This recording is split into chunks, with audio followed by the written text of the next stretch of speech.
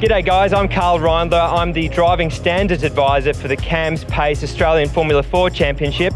We've got a beautiful Formula 4 just sitting here. I'm going to spend a little bit of time giving a bit of a tech talk and overview about the Formula 4 category, what it means and some of the technical details about it. For one, this is a standardised category all over the world.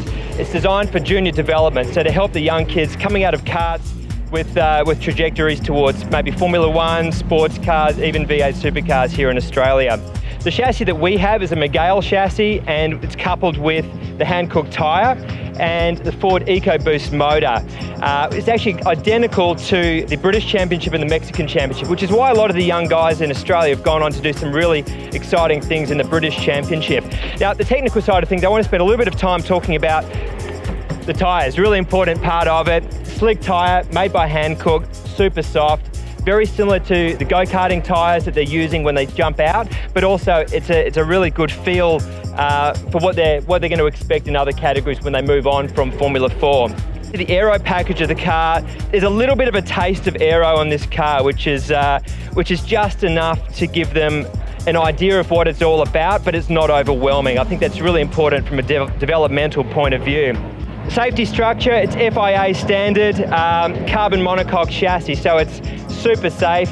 We've had inevitably accidents in motorsport, and obviously the whole seat will remove as well.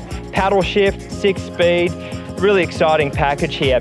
Now, on top of the chassis package itself, with the tyres, the aero that I've already explained, we have the Ford EcoBoost motor with 160 horsepower. Now, that's capped globally. It's not too much power, it's just enough power to give these young guys a real taste of what open-wheeler racing is all about. Coupled to that is the Sardev gearbox. I've already mentioned that it's a 6-speed gearbox, and very importantly, we've got Castrol on board to actually supply us with oil for both the motor and the gearbox. We've got the Castrol Magnatech that we're using inside the motor and the Castrol Syntrax that's inside the gearbox.